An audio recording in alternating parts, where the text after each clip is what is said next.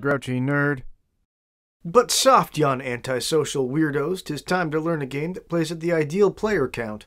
1. Black Sonata, designed by John Keane and published by Sideroom Games, is a solitaire hidden movement and deduction game that places you on the trail of William Shakespeare's mysterious Dark Lady, to whom many of his famous sonnets are addressed. However, historians have never reached a consensus as to the identity of this mysterious Dark Lady. That's where you come in. See, while Bill is busy writing creepy poems about her, you're going to actually physically stalk her all across Elizabethan London. Just a real 1-2 punch of privacy violations against this lady. Your goal is to identify one of 12 randomly set-aside women based on clues about her unique combination of 3 of 7 possible characteristics that you'll gather throughout the city, all the while keeping track to the best of your ability of her movements around town. Place the game board in the play area and place the pawn, which is you, on any location space of your choice. Gather your deduction tokens and tracking tokens and place them near the board. The tracking tokens are optional, but I personally find them very helpful. Shuffle the fog cards and place them face down to the right of the board. Shuffle all the clue cards and place one face down under the game board in the labeled space. This is the Dark Lady you're hunting, like a creep in the night. Find the clue card with the matching suit as the Dark Lady and set it aside face down near the board. Set the location key cards, the little ones with the holes in them, on top of this card. Shuffle the clue cards one more time and place them face up, but with the clue mask card on top to create the clue card deck. Prepare the stealth deck by first choosing one of the 8 lettered positions along the top or bottom that will determine the lady's path. The 4 options on top are slightly easier than the 4 on bottom, as the top sequences will have the lady move every turn, while those on bottom she might not. Put the cards in alphabetical order in that position, A to Z, and remove any cards that do not have a letter in that position. Flip the deck face down and cut it by moving a block of cards from the top of the deck to the bottom to randomize the starting position of the Dark Lady. She moves in a loop, so you can do this as many times as you want and not change the order of the locations that she moves in, just the starting location. Take the countdown card and place it at the bottom of the stealth deck with the 2 in the topmost position. The stealth deck is to be played in hand. The card on top shows an approximation of the Dark Lady's current location based on this icon, which can be found at 2 or more, but never more than 4 locations on the map. Last, you may place the tracking tokens on the spaces she may be. Each turn plays thusly. Update the lady's location by taking the top card of the stealth deck and sliding it behind the bottom card in your hand. The new icon shows the lady's new location, which is never more than 1 space away from her previous location along one of the connecting lines. Adjust the tracking tokens accordingly. Next, you may perform one of 4 possible options. Option A is to move your pawn to a new location 1 space away from your current location following a connecting line. If it's your first time in a location, you may take the corresponding location key card from the stack and place it in your collected keys area. When you visited the final location, the card beneath the stack may be placed amongst your gathered clue cards. Option B is to search for the lady. If you believe you're in the same location as the lady, take the top card from the fog deck and slide it face down beneath the top card in the stealth deck. Take the stealth card and place it face down on your location's key card. Then flip both cards, keeping them together. If the lady's silhouette appears in the keyhole, then you were right.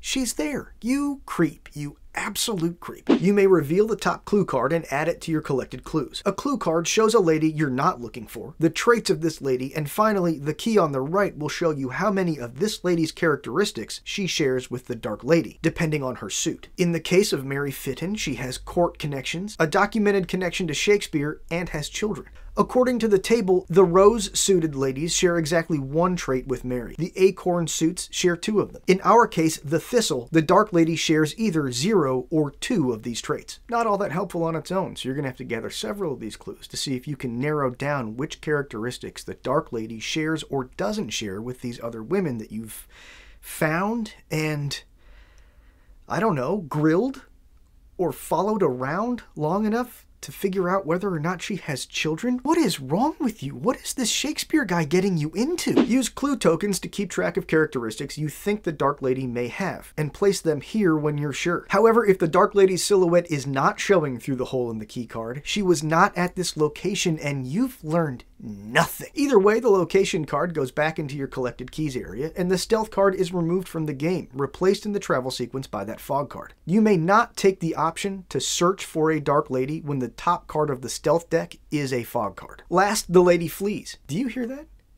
The Dark Lady is fleeing from you. You are engaging in an activity that is being fled from.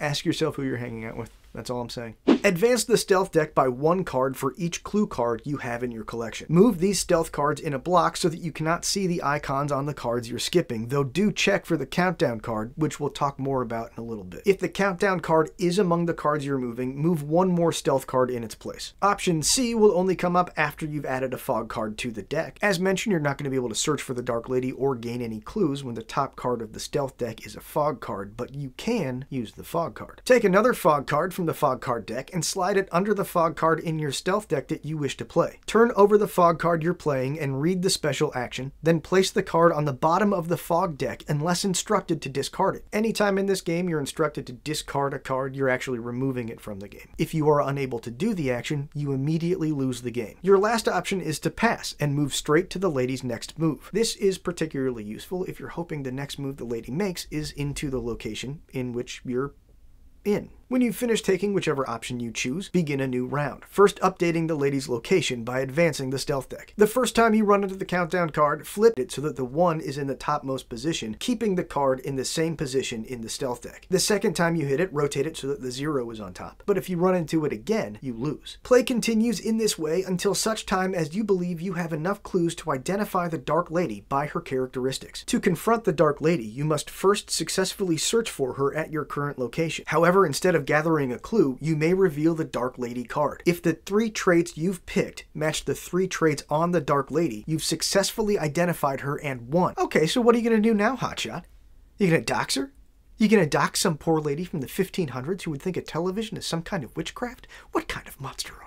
Otherwise, you lose if at any time you must draw a fog card and none remain. You are unable to complete a fog card's action. You hit the countdown card when it's on 0, or if you incorrectly identify the Dark Lady. If you won, gain 1 point for each card in the stealth deck ahead of the countdown card, not including the countdown card itself. Multiply the number of cards in the stealth deck, usually 26, by the number shown on the countdown card and add that value to your score. Then add 2 points for each fog card still in the fog deck. Last, apply any score modifiers from the chosen difficulty. The back of the book offers several ways to either increase or decrease the difficulty of the game. Compare your final score to the table in the book to see if you're a chimney sweep, a golden god, Morgan Fairchild, or the immortal bard himself, whose writings you're tracking the subject of. That one doesn't really hold up. And that's how to play Black Sonata. Now get thee to a nunnery.